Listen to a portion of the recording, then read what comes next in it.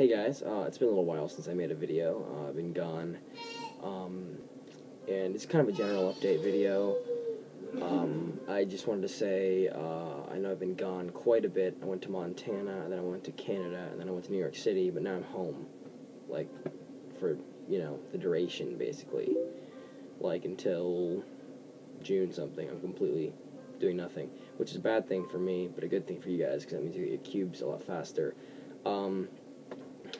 For people who have ordered a 7x7 or an 8x8 since like April 12th, and maybe a few days before actually, we ran out of both of those really fast, and we have more on the way, but those won't be in for probably another week, so you'll have to wait a few days to get your 7x7 and 8x8, and that's Sheng Shao.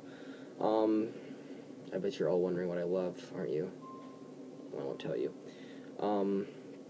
So, just kind of a general update, but for the purpose of making this video a little more interesting than it has been so far, and for, so I can put in the title, I will show you the Mefferts Holey Skewb. So you can see right there, Tony Fisher, Mefferts Challenge, blah, blah, and it's a Skewb. You can see through. It's pretty amazing. See my mouth right now. Color scheme: yellow opposing orange, blue opposing green, and red opposing purple. A little bit of a different color scheme.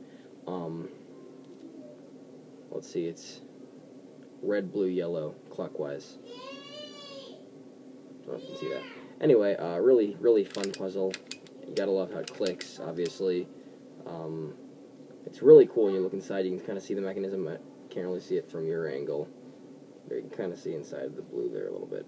Really interesting mechanism. Genuine Mefferts, etc., etc. So, really cool puzzle. We've gotten a lot of new puzzles recently. If there's any other new ones you want to see on camera, just comment, and I'll show them to you in a video I make today or tomorrow. I'm going to do a lot of videos right now just so I can get you guys all updated on everything. So, thanks a ton for your patience if you're one of the people who have ordered a 7x7 or 8x8 recently. We're back in stock on like almost everything, but there's still a few things, mostly really popular items, sadly, that we don't have because they either sold out of it immediately or our new wholesaler doesn't carry them, so we have to go back to the old guy. Anyway, yeah, just thanks a lot for understanding. Hope you enjoyed the video. Comment any new cubes you want to see, and yeah, have a nice day.